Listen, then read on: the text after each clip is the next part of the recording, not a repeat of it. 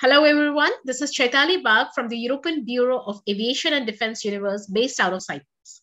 Some decisions of the Indian Army have created a strong buzz, not only in the ranks and file, but also in the common man. And one such decision is the one announced on this Army Day to change the uniform. The new uniform was unveiled and since has been a topic of debate. And we at ADU also wanted to know more about the why and what of this announcement.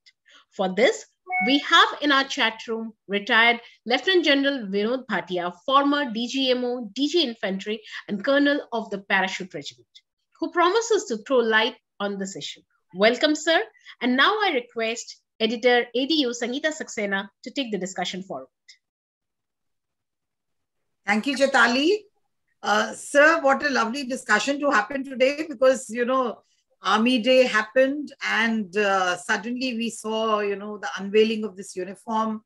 And, today we are welcoming you for a discussion which is going to be on a very different note on a policy of the Indian Army and why the change was required. So, sir, we begin with it.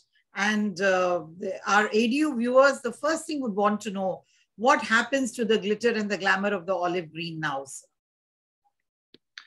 Thank you, Ms. Sangeeta Saxena. Thank you, Chaitali. It's always a pleasure to be on the EDU platform. I always enjoy the conversations, and I'm sure this is an excellent topic, actually, because there's something different. And yes, you're very right. Actually, this new dress, which is a camouflage dress, is a replacement for the old camouflage dress. What we have it right today. And the olive green remains. The olive green, of course, is our blood is also olive green for that matter. So olive green will remain as the uniform. However, as a combat dress, as a replacement, it was much needed because our combat dress, firstly, was not uniform. It was not there was no uniformity in that uniform, actually. Everyone had a different type of a combat dress. And not only within the army, but I think within the country, everyone was wearing it. Everyone was wearing it. It was easily available in the market. And it was poor quality. The men never felt the pride in wearing that uniform. It was non-functional, let me be very honest with you. And most of the uniforms, camouflage dress, were not ordnance issue.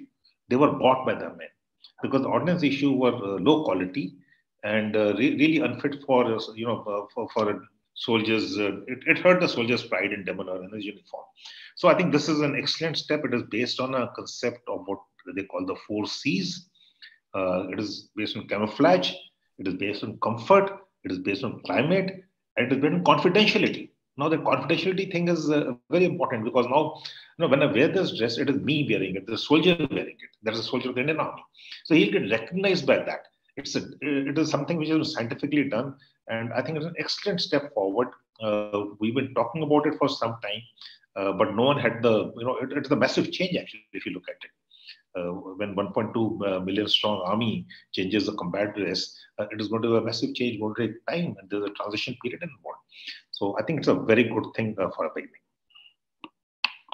And sir, but one little factor which comes into the mind is that the color does not look green anymore.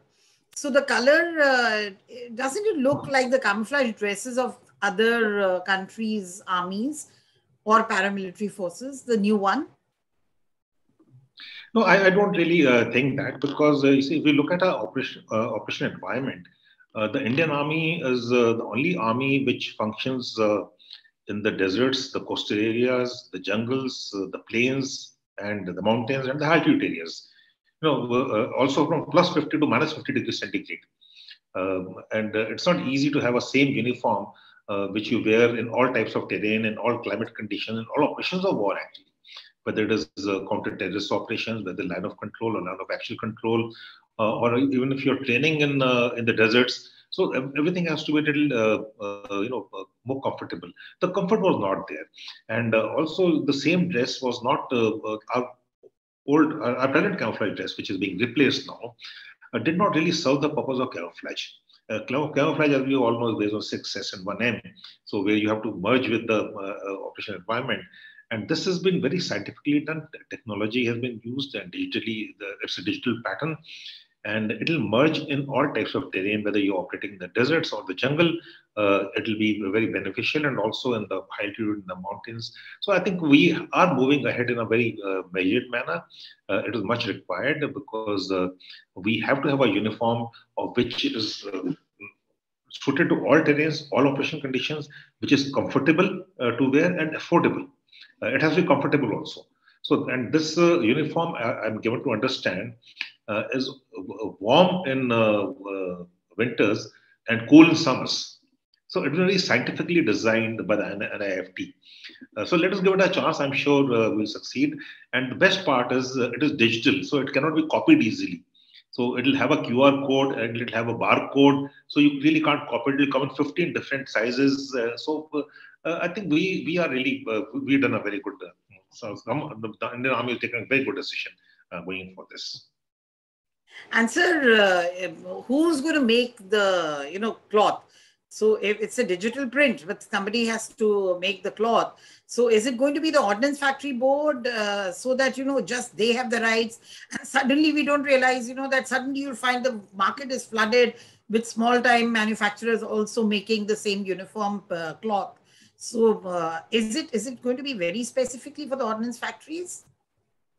Honestly, I really don't have any clarity on it, but I feel that it should be an open tender. And it should go to the, we have an open tender now. The ordnance factories, in any case, are now been split into 7, yes. Split into 7, this thing. And I see no reason why the ordnance factory should go into tailoring and, something which is available outside in the open market. Why should the ordnance factories have specialization and a captive sort of a, market? I think it will be incorrect. The ordnance factory should be focusing on the needs, the ordnance needs. I say that again, the ordnance needs of the armed forces, rather than getting involved in stitching uniforms and making buttons and things like that. Today the things are different. It was required once, a long time back in the Second World War, in the 50s, things were different. So I think we should go in for the best open tender, and we should. There's a method to it, and we should go for the best. Even presently, honestly, the ordnance factory uniforms, no one wears it. We all go to the civil market and station, and we pay a lot for the ordnance factories. Each uniform costs 3,000 rupees plus in the ordnance factory, which you buy 1,800 rupees in the open market. So that there's a lack of trust in the ordnance factory in any case. And like I said, ordnance factory should go for ordnance and armament, and not for things like uniforms and all. Let it be an open market, and let us go for the best. And I'm sure we'll get a good price for it. And the transition will be there. So the transition period will be good. It will be issued to the frontline units first, and later on will come to the. No one can produce a million uniforms overnight. It's not going to happen. So I think ordnance factories should stay out of it. Right. And sir, with all this change happening to the uniform, have you heard a murmur amongst the soldiers from the fraternity about the validity of this decision? No, I have not heard it. I think, see, but we somehow when we made the camouflage dress, the present one, the shirt was outside. That's why it had pockets on the side. And then I don't know how it got changed, and we started tugging the shirt in, which is not really required, because you need pockets to put your stuff in. A soldier carries a lot of burden. It's very heavy, so he needs to place it in convenient places where he can utilize it properly and when required. So we had gone wrong in a few things, and I think this correction was required. The soldiers would be very happy with it. If a soldier gets a lighter material, better material, which is good in summers, the cloth is better, the fabric is much better, the iron is much better, looks better, he feels pride in it. So he looks smart in this. The soldier's demeanor is very important, actually. When you say that you want moral ascendancy over your adversaries, and when you walk in a uniform which is good, you feel good about it. Otherwise, when we go for our joint exercise with other armies, and we've done 110 of them last year. That's not 110. We kit the soldiers very well, but then we kit it over and above this, and we spend a lot of money from our regimental funds doing it. Now that will not be required. So I see the soldiers will be very happy with it. And I must also take a little bit of pride in it, saying a personal thing, that the first contingent to demonstrate was the paratroopers contingent in an Army Day parade. So Yes. there's a connect there. Absolutely. Yes, absolutely. And sir, my last question to you, sir, is there a timeline for the fitting of the complete army? Have you heard of something like that from the authorities? A year or two or whatever? No, I have not heard of a timeline. The only thing I know that this trial started in January 2020, and within one year the decision was taken. And we must also acknowledge the contribution of the NIFT. There were 15 of them working for 1 year, including the professors, and even they had the alumni was also brought in to get the thing done. So I think it's technically a very good thing. I have no idea of the timeline. I'm sure they'll have a transition management period, and they would have it in them, but it will depend on the contract, the procedures and all. Unfortunately, our procedures are very lengthy and very laborious. Sometimes they take a very long time because of the financial constraints and the financial approvals, FR, things like that.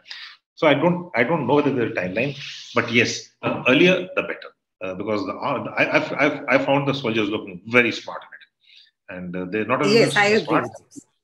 they're also looking functional. It is the effectiveness will take a quantum leap. Unfortunately, the best army in the world was the worst dressed army was in the world. A camouflage dress. Yes, thank you very much, sir. It was a lovely discussion on a topic which, we were just waiting to understand. Everybody was talking, and there were murmurs of discontent. Oh, why the change? And some saying, oh, the change is nice. And now hearing it from you, who's been an expert, who's, led troops for so long, I'm sure, people will be happy to listen to what you're saying. So, sir, thank you very much. Wonderful speaking with you. And we now go back to our studios in Cyprus. Chaitali must be waiting. So, okay, sir, right? Bye, Jai Hind, sir. Thank you very much, Jai. Thank you. Thank you so much, sir. It was short and crisp, but very nice to hear. And of course, about the uniform. And I'm sure our next discussion will be more interesting with you. Thank you so much. Have a great day ahead, sir. Thank you so much, sir. Thanks, ma'am. Bye. And all the people, Jai. Thank you, sir. Bye. Right, Jai Hind, sir. Bye.